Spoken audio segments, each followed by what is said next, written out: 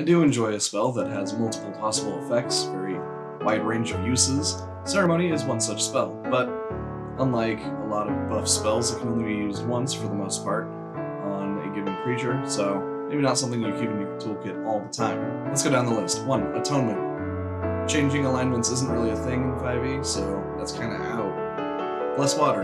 Clerics and Paladins can already do this. Check the equipment section of the PHB. Coming of Age and Dedication are both one-time buffs. They're good buffs, basically the guidance and resistance cantrips for a full day. Funeral Rite, this is just a weaker version of the second level Gentle Repose. And Wedding, this is where things get interesting. This gives +2 AC to 2 different creatures that you marry together for 7 days, and this can't be cast on the same creatures again until one of them is widowed. If you were to, I don't know, kill and then resurrect one of those married party members, you could cast the buff again, till death do you part.